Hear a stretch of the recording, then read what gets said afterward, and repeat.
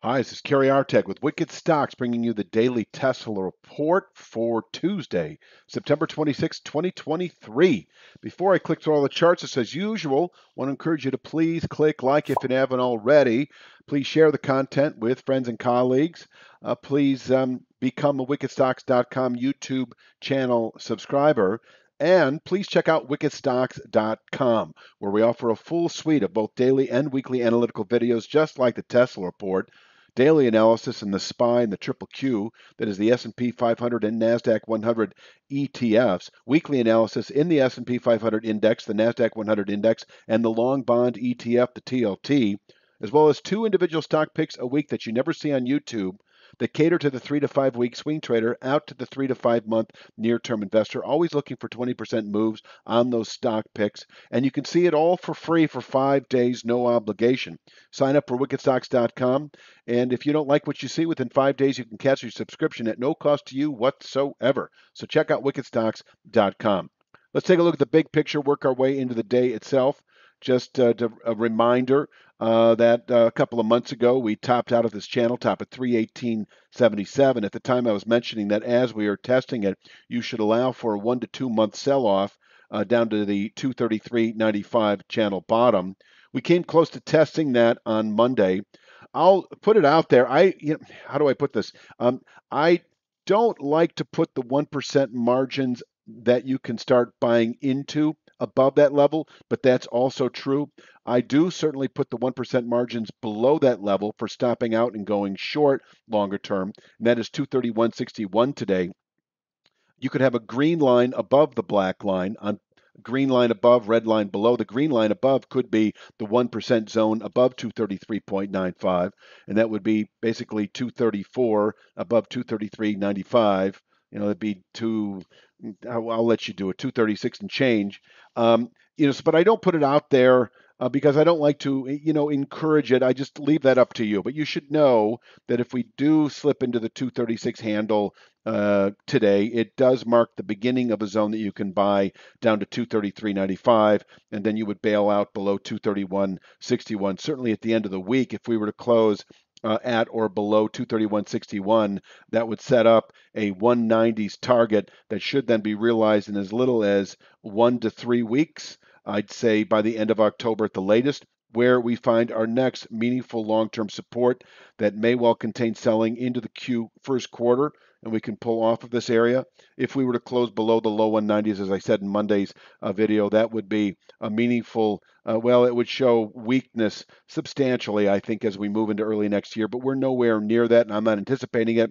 In fact, we are holding this channel bottom that's been in development really since the January low, and holding above 233.95 will, over the coming 2 to 3, I'm going to say now 3 to 5 months, because it's looking more like that. But 2 to 3 months, we've seen that before. We've seen those kinds of rallies in Tesla, and we could see it again over the next 2 to 3 months. The 336.37 channel top is the top of the channel to the bottom at 233.95. So there is that. And so we can work our way up from here. We can recover nicely. I'm going to jump right to the day itself. Actually, what I'm going to show here is this channel structure that we settled below, actually gapped below last Thursday, continued south. There was a 5/8 Fibonacci. It's actually 237.81. I have it as a minor point only because it's just above 233.95. I don't like to crowd my significant levels, but the 5/8 level, it did essentially hold on Monday. 238.31 was the low, and we came off of it, closed positive on the day. I do see, a steeply descending channel top, I might add, today at 253.57. That may well contain daily buying pressures. On the way up, I've got 247.33 as intraday resistance. 247.10 was Monday's high. I'm adding that because there's a steeply descending speed line now coming down at 247.33, able to contain intraday strength perhaps, although I will caution you, and this is by a degree. This is not a certainty, but when we break to a new low like this and then close higher on the day, I call that a mini reversal. I'm not sure what it's called in candle speak talk, but in any event, I would allow actually 253.57 today. I think that may well be in reach.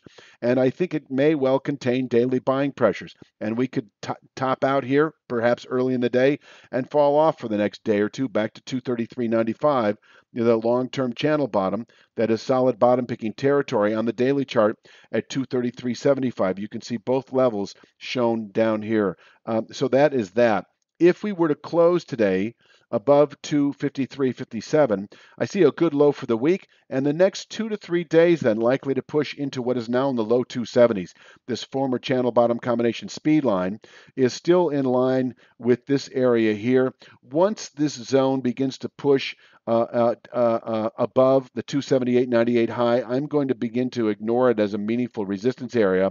But until then, I think it may well capture, especially if we test it in the next, I don't know, 2 to 3 days. If we settle today above 253.57, we could, within 1 to 2 days, perhaps push into the low 270s where we can place a weekly high, and from there, perhaps fall off again into what is still right now the lower 230s and climbing 233.75 on the daily chart.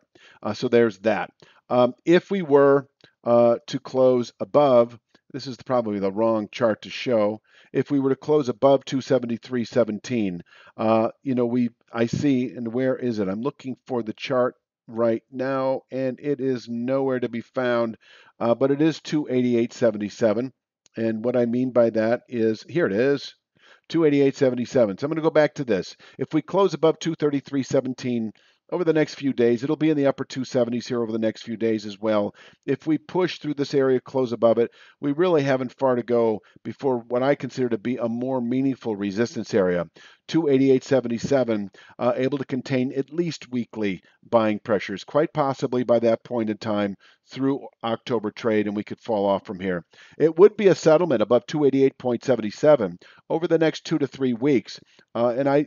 Let me put it this way.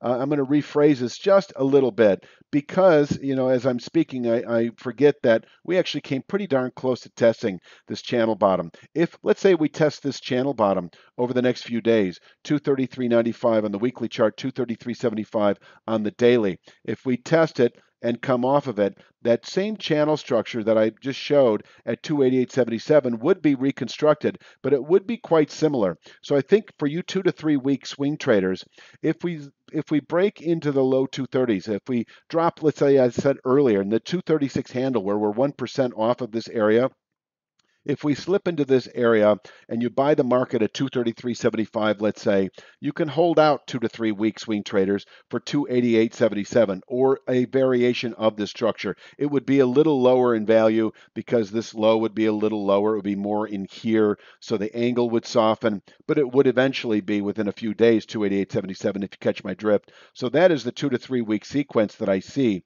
And inversely, once again, if we were to close this week below 233.95 by that 1% margin, our 2 to 3 week swing trade remains heavy. I'm then anticipating the 190s within 2 to 3 weeks, likely, where we could bottom out through the rest of the year. Well, once again, I'll take you back to today. We have 253.57, able to contain session strength, possibly into later week. And if we close above 253.57, good low for the week. This 270s and climbing area then expected within several days where we can place a weekly high, possibly into mid-October trade. I think I'm just going to leave it at that for Tuesday's Tesla. Please click like, share, subscribe, and check out wickedstocks.com. You have a great day.